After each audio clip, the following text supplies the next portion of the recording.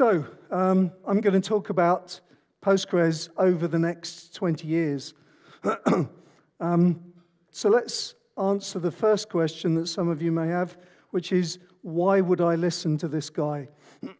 So there's a Riggs logo at the bottom of the screen, and what I intend that to mean is not some huge comeback, as everybody keeps teasing me about ever since I arrived. What it means is I'm speaking from my own personal opinion. I'm not speaking as an officer of the Postgres project.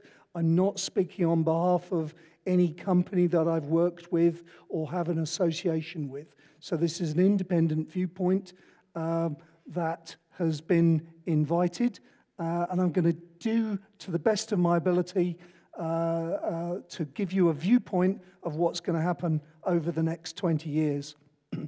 So what's the starting point for that?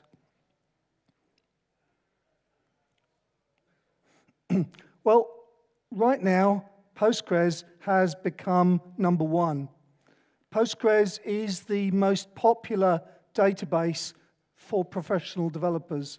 It's the most admired database for professional developers, and it's the most desired database by developers. And it's the most desired database by a long, long way. Now, where do these facts come from? From the Stack Overflow survey.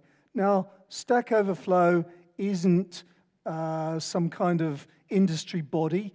Many people did not vote in that survey, but it's probably the most even-handed set of opinions out there. There are other measures published, but there's things like marketing dollars influence those results. So whereas I don't believe these results are particularly influenced by anything in marketing, certainly I can assure you that nobody in Postgres spent a single dollar trying to get these results, okay? So that's one thing that you can be certain of. And so what we see is, over the last 20 years, we've come from a situation where Postgres was the most advanced open source database, but others claimed to be the most popular. And over the course of 20 years, we've moved from that situation to a very solid number one position in the marketplace, whatever that means. Okay, that's a kind of marketing term, but it's a term that's important to all of us. So what I'd like to do just for a minute is get everybody that contributed to Postgres by 2004, just stand up, please. Hanu, that's you, I know, so everybody else. And that definitely includes you too, so come on. That's at least 3 people standing up, and I can't see all the way to the back. So that's not many people. We've either got some fairly shy people, or there's just simply not that many people involved. Now keep standing. What I'd like to ask you, if you used Postgres back in 2004, also stand up. And the real thanks for this goes to all of you, because in those early days, it wasn't the contributors that were so important, it was the users, because replying to feedback about bugs or missing features or things that were needed. But look around you. Look how the community has grown over 20 years. And my first and obvious comment is over the next 20 years, it's going to change again by the same amount, okay? So the community around Postgres is going to be very, very large. Thank you very much. Please sit down. So let's have a look in more detail at the results of that survey. The first thing to note is that we are number one in that survey, but only just. There are some other people directly behind. But the point, and the reason I mention it now, is that this is quite a slow burn. Postgres has been creeping upwards very slowly over time. And that's particularly important because it's a significant trend. It's not just a data blip that happened 1 year and then it won't happen again, okay? So this is a significant long-term change in people's thinking and behavior, and that will probably continue. But we are the most popular database used by professional developers. What that misses is the fact that even in that survey, there are still 30,000 people that need to be persuaded that actually Postgres is quite a good thing, okay? 30,000 people, and there's only a few hundred of us here, okay?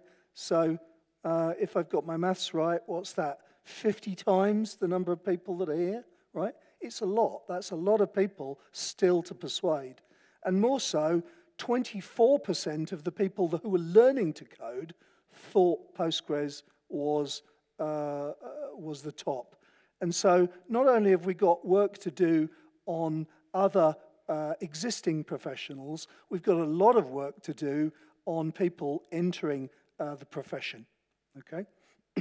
And if you flip the numbers the other way, you'll see that even on the most admired statistic, there's still tens of thousands of people to persuade that Postgres is a good product and can meet their needs. Looking even deeper is some statistics on the net movement of people between technologies. And I'm pleased to say that in the main case, people are coming towards Postgres from every other database. The only one that isn't true is Redis, so I guess maybe congrats to them, but that's trending downwards over time. So even that statistic is coming in favor of Postgres. So it doesn't matter whether we're talking about MySQL, MariaDB, SQLite, everybody is coming over to Postgres. So that's a very strong movement of people. But there are people moving away from Postgres. And one thing that we need to consider and find out in more detail is people are leaving Postgres. Why are they leaving Postgres? Let's go and find out. Let's make sure not that they're trapped in Postgres because it's an open door, but if there's something that's not being done, then we want to do that for you. That's a feature that we want to add to the database, okay? So this is a software product that's usable and used in millions of servers now all across the world, in every country, and it's helping people with all parts of their lives. If we are not helping people, then we need to do more to find out what was missing and to add that in. So that's the first part of the analysis. But what I offered to you was to tell you what was going to happen over the next 20 years. Now, my starting point for that was, of course, the Foundation Trilogy, a book that or a set of books that I read when I was younger, not because there's a TV series on now. And in that series, the guy, Harry Seldon, developed a way of looking forwards to finding out what was going to happen in the future. And it was all about what's happening to people. I'm not able to predict individual actions or events or features that will occur over the next 20 years. Not really possible. If I tried, you'd certainly laugh. Maybe not next year, but certainly by 18 years or 20 years, you'd wonder what I was talking about 20 years ago, and you probably still will. But what I'd like to do is look at things in terms of human trends, and I'd like to see these popularity changes between products as actually movements of people. These are movements where people that don't necessarily know much about the technology have heard of it, but they trust it, and they're moving towards it. And people also investing their careers in it. If you're going to be learning a technology that has a manual with 3,000 pages in it, that's a lot of commitment from people into learning a body of knowledge. And so your choice of career over the next 20 years is an important one. It's obviously going to support your lives your families, your children. And so it's an important decision for people to make. And so people don't make that change lightly. They make it with lots of consideration. And that's the type of consideration that we would take into account, but also that we would want to encourage. Now, the last point that I'd like you to consider is actually economics, because everything I've talked about so far is popularity, and we know that that can change in an instant, okay? But what doesn't change is the economic situation. Is it easy to use Postgres? Is it cheap to use Postgres? Is it cheap to extend Postgres in various ways? And cheap can mean many things. It can actually mean a dollar amount, or a euro amount, but it can also mean just simply how easy is it? How much effort does it take to do certain things? And some of you not involved in development may not know this, but the actual course of development of Postgres was very greatly influenced by economic issues. And if you look back through some of the things Tom Lane wrote in the early days, he was very strict with himself about not spending too much time. There's always lots of comments saying like, we can extend this later, we can do this later. So lots of get the feature in its basic form and then move it forwards later. Or more importantly, encourage other people to get involved to let them extend it. And those same thoughts apply here. So what do we have with Postgres? Well, I call it a multi-model database. And Michael Stonebreaker's original concept for Postgres was a database that allowed you to plug in different data types. It allowed you to have pluggable functions so that users could write their own. Now, that concept of users, what that meant in research terms was not end users. We're not going to let's quickly run up a C function in order to extend the database. What it meant was domain-specific experts could extend the database in the ways that they wanted to see. So if you're working in bioinformatics or geographical information systems, you can extend the database in that direction, okay, using your expertise and the power of Postgres. And what we've done over the last 30 years, it has been to extend that concept even further. What we've added is pluggable exector, pluggable optimizer. So you can actually replace the internals of Postgres now with new and different subsystems. But we've also got pluggable indexes and pluggable table access methods. But the most important thing is the extension itself, the ability to simply say, create extension and then give it a name, and that's all you need to do to load that extension automatically into the database. Now that level of extensibility is second to none. There's nothing else anywhere that can be extended that quickly and that easily. And what that means is, from a user perspective, it's easy to use new extensions that have been developed. Okay? So when you're writing a program, you can just say, make sure it's got that extension loaded. But as an extension developer, you can see that it's easy to add new code when you see the need for it. And what that means is that all of the venture capital people and many of the consultants and people surrounding the database community know that if you want to create new database functionality or specialized new features, you can add it to Postgres more quickly, more cheaply than any other database, okay? And as a result, I've highlighted it in green. This is my most important statement, is that most, if not all, database use cases can be met by Postgres plus extensions, okay? And that's an important conclusion. Now, one of the things that we're also going to talk about is some of the things that Mike Stonebreaker was talking about, because 20 years ago, he was saying, well, actually, the best thing to do is to have a database that's specifically designed for each use case. And that's what you can have. You can extend and modify Postgres so that it is exactly tuned to a specific use case. So you can have the same Postgres extended this way or that way, okay? And so instead of needing to redesign a whole database from scratch, you can do that simply with extensions, okay? And so the natural conclusion of everything that's happening here is that Postgres is the platform on which you can build any database, okay? A very important conclusion. Now, even more so are some other related conclusions.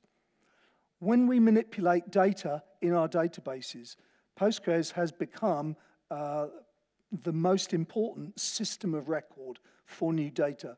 Many new data applications are built using Postgres.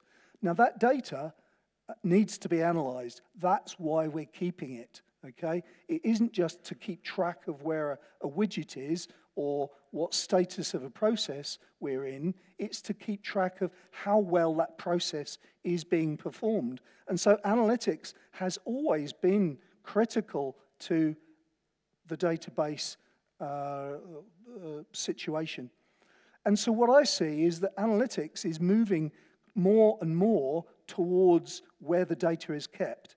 So we don't need or want to export the data and transport it to some data warehouse miles away and hours away to load that data. If you want to run analytics up to the second, you run it inside the database that's holding that data.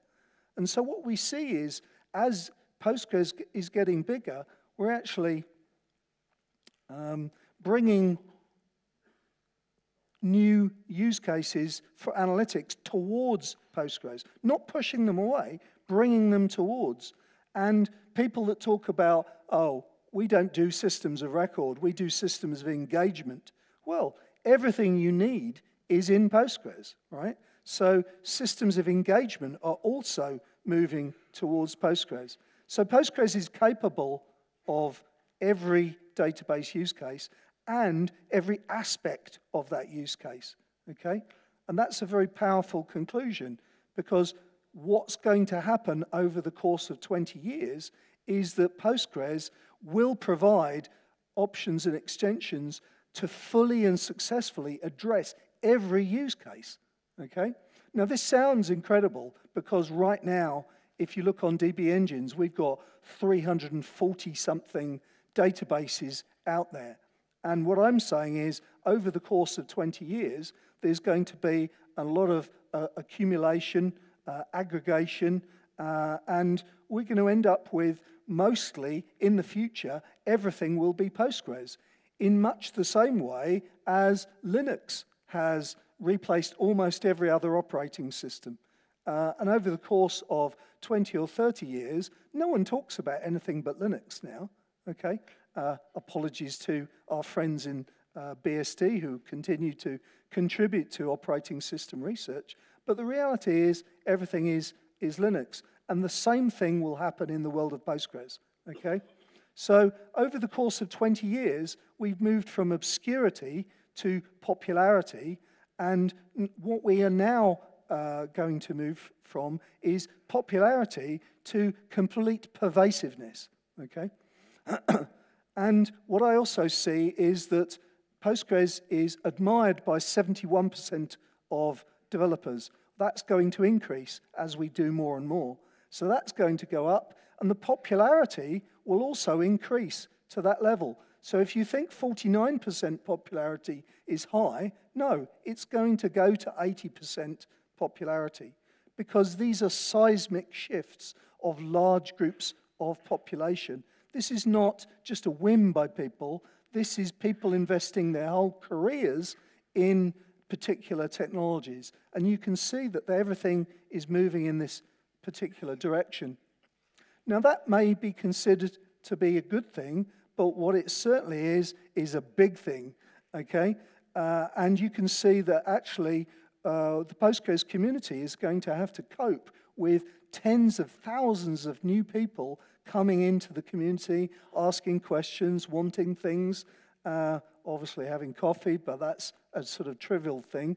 But it's the usage of database. We're going to see literally tens of thousands of people coming towards Postgres. Many new companies. Look at the list of sponsors. It was over 3 pages, the list of sponsors, and they're the people that paid to have their name up there. There were more sponsors than that. And of course, Postgres code and the community will grow and change to meet these seismic shifts. So that's my prediction, is over the course of 20 years, we're going to move from popularity to pervasiveness, and the community and everybody involved is going to more than double in size, and it's going to force changes in many of the ways that we do things. So what exactly is Postgres? Well, PostgreSQL.org is the database server, and it's easy very often to imagine that that is the database. Now, Postgres core contains many different contrib modules, many recommended extensions, and it also contains things like the JDBC driver project and is protected by a security team. But what I see over the last few years is that we've increased the number of committers in the team, and that's been over quite a long period of years. But the rough output of the Postgres core team is not significantly increasing. It's actually been relatively static. Now that sounds like a bad thing, but we've been having on the order of 300 to 400 new features, many of them small, but all of them important to users. And that has been happening year on year on year. So every single year, we've released a new version of the database with this significant number of features. So over the course of 20 years, you can see that we've released many thousands of features. And so you can see over the next 20 years, there will also be many more thousands of features. But that's not enough for me, because if you think about what I'm saying, is that Postgres will become pervasive, and there are many different use cases coming towards Postgres. So what that means is there's more code needs to be written in the next 20 years than was written in the previous 20 years. So how do we accelerate the amount of code that's coming towards the project? Well, the first thing to realize is that most of the code that's being written for Postgres is already being developed outside of the core of the project. If you look on GitHub now, there's dozens of projects that do all sorts of things for Postgres, okay? New functions, new modules, new tools being developed all the time for Postgres. And some of them are sexier than others, and some of them have got talks in this conference. But out there now, there's many, many tools. And if you're a Postgres user, and you're probably using Postgres via a cloud service, that's a very frequent situation now, it's completely normal to include extensions within your database from outside the core, okay? But you don't perceive that they're outside the core, because your perception is basically that all of these things together form the Postgres environment, okay? So how and where should people publish their software projects? Because the compatibility and security and quality are things that judge us, or people judge us as part of Postgres. So one of the things that I'd like to suggest is that Postgres develops the idea of sub-projects within Postgres, much the same as happened within Apache or CNCF. Let people publish their work under the banner of Postgres, under the license of Postgres, and under the protection of many parts of the Postgres project, and yet allow them to be developed independently. And that's how we will write all of the code that we need to get written in the next 20 years. So, how do we get there? Well, I've outlined a number of high-level action areas that need to be taken. Higher quality, improved features, and better persuasion. Now, each of these areas is important to achieving what our users want, which is a fully functional environment that does many things. Now, the most easy and trivial thing, really, is finding out it exists, okay? For example, the full text capabilities of Postgres are phenomenal, but how many people actually know that, okay? Very few. And actually, people are still using other tools that are less capable just simply because they didn't know, okay? So not only is there more work to do in terms of quality and features, but we have to tell people more about how good Postgres is, how good it already is.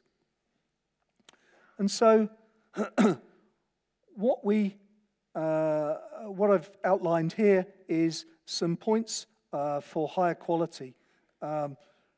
We need to have some fault injection tests. We'd like to see the tests hit 100% on many of the modules. And most importantly, we need performance regression tests that cover realistic use cases. And I've made some other comments as well. So Postgres quality is absolutely exceptional, but I think that we can go even better still. Features. Well, one of the things that I see is that there's a tension, sometimes even a conflict, between improving the feature set of Postgres and keeping the high level of quality that we've achieved. And I can see that as discussions begin about including things like direct I/O within core, it's easy to see that massive changes to one of the subsystems is going to cause a drop in quality in some of the other components. And so what I think that we need is versioned subsystems so that if somebody wants to use the old version of the heap, they can, because they know it's stable. And that is very similar to the way that within Linux we had ext1, ext2, ext3. And those new subsystems were developed ahead of time, but if people wanted to stick to stable versions of those subsystems, they were easily able to do so. Now, I'm not talking about just a simple parameter where you say, oh, I'll use the old version, because if somebody's hacked that code, they will have introduced bugs. So if I want to use a stable system, I want to be using the stable one that no one's touched, okay? So having version subsystems will allow that change. We can push forwards on new features while at the same time allowing stability for those that want it. And what I also hope is that the types of committer that we have can also grow and change so that we can actually extend the number of people committing code in various areas without giving them absolutely access to everything. It's been suggested before, but I'm just reiterating that now. So, features. There's lots of cool new features that we can suggest. Partial indexes that work with limit, multiple table indexes, historical database features. There are many cool features that will be developed over the next 20 years, and I'm not the one to be able to name all of those things. It's just simply not possible. But what I would note is that many of the good ideas are already out there. They have already been suggested, and they were just dropped for various reasons. They can be picked up again. And I think there are hundreds of already discussed features that can be worked on. But what I think that we need to work on in order to achieve what I'm talking about with pervasiveness of Postgres is we need big new features. And there's this wonderful quote from a lady that led as president one of the African countries. If your dreams don't scare you, they aren't big enough. Okay? And so what I'd like you to think about is some big new features for Postgres, because that is particularly important. And I'd like to give credit to Heikki Linnakangas, who recently suggested that we have multi-threaded Postgres. I personally don't like the idea, but I give applause to it because it's a big new feature. It's a major project. He is capable of it, and many other big features are also out there. We have many competent people who can do these big new features. So think big, go for it. NoSQL features. Why don't we have an in-memory hash table? If people are using Redis because they want some kind of cache, why don't we have that within Postgres? Within core Postgres, we have a hash table. We use it for everything, but we don't expose it to users. Why not? Why not have an in-memory hash table with an unlogged table? Give people something that they want. But there's many directions to go in. Embedded Postgres, small Postgres, big Postgres. There's lots of different things that we can still do to Postgres. So Postgres is nowhere near feature complete, okay? It's going to take at least 20 more years to achieve that, and I think it could well be more than that. But more importantly, there are some bugs to fix, okay? If I have a security problem, I report it to the security team, and they will fix it, okay? If I've got a performance problem, there's no performance team, right? There's nowhere to report it. There is nowhere a list of performance problems. And seeing as I see you all taking photos of that, I'll quickly move on, okay? And you can speak to me afterwards. There are still significant behavioral problems with parts of Postgres, in particular use cases, and these need to be worked on, okay? They're bugs, okay? My idea of a bug is something that does something that you didn't like. It caused an operational problem. It doesn't have to be a seg fault for it to be an operational issue, for it to require work. Now, the issue is that if it's a small problem, somebody can come up with a fix like this. If it's a big problem, then it might take years to fix, and you still need to go for it. You still got to address those things, even if they're big, okay? There are also issues with scalability that we can address, okay? Just because we haven't thought of how yet doesn't mean we can't actually tackle the problem, consider the problem, and one day there will be solutions to all of these things. And I encourage everybody not to get too confident that Postgres is number one, therefore we are doing everything right. That conclusion does not follow. It just means we're number one, right? That's the only thing it means, okay? You still need to ask stupid questions, and wonderful new users are full of them. Why don't you do it this way? Why don't you do that? Why doesn't it work like this? And to be honest, I don't have answers. They're good questions. They're good ways to think about the problem. There's many new and interesting things out there for Postgres to do, and listening to these types of questions at this conference is what you should be doing. So while you're having a coffee, while you're having a beer, talk to each other about what the actual problems are. Try to voice what your requirements are, okay? Much more specifically. Don't come up with a design, just come up with some kind of a question, and the question will guide you. And the last thing we need is better persuasion. I don't mean that the wrong way around, the last thing we need. No, it is very important. We need to persuade people. We need Magnus's presentation that describes the release. That should be available on the Postgres.org website because it's an excellent presentation and it needs to be part of the release process. Okay? We can't just say, oh, that's fine, we've done the release notes. We don't need to tell them any more than that. There's lots of things that we need to do. We need to reach out to new developers. We need to reach out to the other teams. There's already some work, for example, with working more closely with the Django team, but there's dozens of other projects out there that need some form of regular contact and better integration and engagement.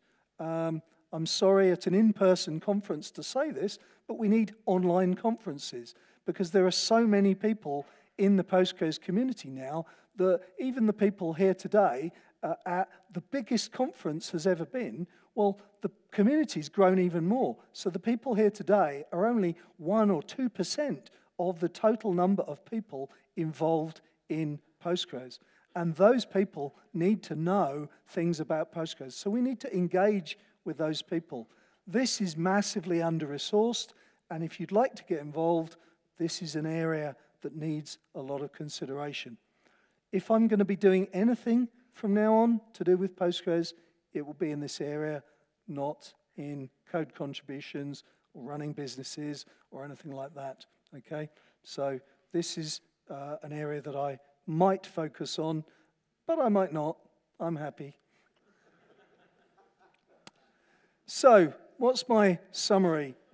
There's a long to-do list of features requested and desired, requiring many contributors. Every new feature brings new users to Postgres if it's properly publicized. We should be aiming for 80% popularity and aiming to perform 99% or even more of the use cases that are out there. And doing that requires specialized code. It's impossible to have one database that does everything, but it is possible to have one database that has multiple extensions that together can do everything. In order to get there, Postgres must change and grow to cope with the massive new community. And there's been some change over the last 20 years, but there's a bigger need for change now. And the good thing is, many of the things that happen in other projects that I've mentioned there, there's good lessons to learn. Not every situation is perfect, and we could always find a negative case of, oh, I don't want to be like them because, fine, but there's many good things that have happened in other projects, and that thinking can be taken on board within Postgres to the benefit of the Postgres community. So, my conclusion, before I'm cut short, is that PostgreSQL is alive, it's well, it's growing, and it's becoming increasingly popular. Okay? It isn't just number one, it's going beyond that. And there is a long future of improvement ahead. So, what I say to everybody that's come here today, thank you very much for being here, is your career is safe if you spend the next 20 years with Postgres. Okay? But your career will be even better if you contribute in some way to that growth over the next 20 years. 20 years ago, I was a consultant, not a developer. I didn't come to Postgres as a professional developer that had worked on anything else. In fact, there was simply no code from me in any of the big databases 20 years ago. And 20 years later, I've contributed quite widely to Postgres. Now, you may not want to contribute that much, but it doesn't matter. Every one of you has got an important contribution to make to Postgres because everybody in the room here has at least one thing that only they know, okay? And if you contribute that to the body of knowledge, then Postgres and your lives will be easier as a result. Many of the features that are coming out in Postgres are small little options that help you do your job. Now, our job is important. We're helping manage the world's data. Sounds boring, sounds dry, but this is saving people's lives. It's moving food to where it needs to be. It's helping people get the justice that they need in criminal justice systems. It's helping all parts of our society, and the millions of Postgres servers are making a real difference to people's lives, even if they don't know what a database is, okay? And one part of our job is to make sure that that continues. So PostgreSQL is democratizing data for the benefit of everybody, and we have the privilege of being involved in that process, making sure that the good things in the world are happening as a result of proper access to data that allow people to live their lives. So please contribute to Postgres in the next 20 years, whether that be improving the quality by reporting bugs, whether it be contributing new features or suggestions for new features to Postgres, or 3, simply persuading other people through blogs, books, articles, talks, or any other way that you can think of to persuade people that Postgres is worth using. Your contribution matters, and it improves your own life and your own career. So please get involved through the course of this conference, meet people, talk about things, and please get involved with Postgres. So that's where I'm going to leave it. I think we might have time for some questions. What I am going to do is I'm going to put up some information on my website about the to-do list that I think is still needed. And I'm also going to occasionally write some blog information. For me, this is catharsis, okay? This is allowing me to get everything out of my head that I realize has been stored up there. So I might write some other blogs, I might write some other books, but Thomas, there is no big reveal, right? I'm not coming back. I am retired, okay? So thank you very much, and I hope you enjoy the conference. So.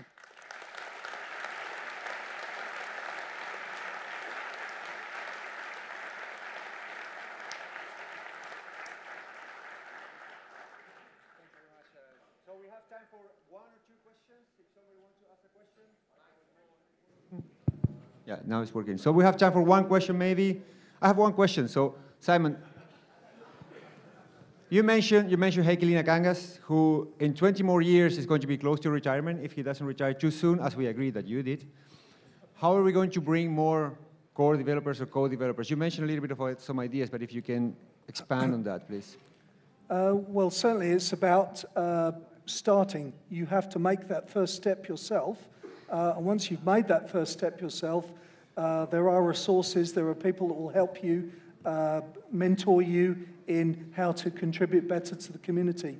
There was a time when I had not contributed a single patch. What I did was I just got involved in conversations, and rather usefully, and one of the reasons I put this to-do list up is on the to-do list at that time, at the very top of the to-do list, it said priority, point-in-time recovery. We really need this. And I wasn't particularly interested in point-in-time recovery, but I thought if it's important, then I should work on it. And so one of the things I've hoped to do with the to-do list here is actually produce some small items that people can work on to gain more experience and build up the experience that they would one day need to become committers, okay? So it's not an instant process, it's not magic, it's just simply get involved and work towards it over a period of years, okay? It took me at least 5 years to become a committer, and I'm not sure I could ever claim to be a good one. You know, it will take a lot of time and experience and dedication to do that, so. Thank you, sir. So, There's a question here, Vic has there. Okay, so. Yeah. Okay. So, Were you asking a question? I have a question here. So, I was wondering, what are the biggest threat to achieve your vision in 20 years? The biggest things in the way? The biggest threats to achieving the vision that you have for Postgres in the next 20 years.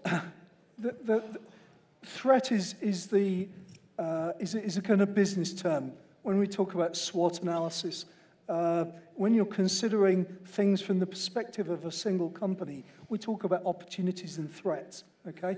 This is not the situation in an open source project. We don't have a threat. What we have is many thousands of people that we would like to welcome into this community.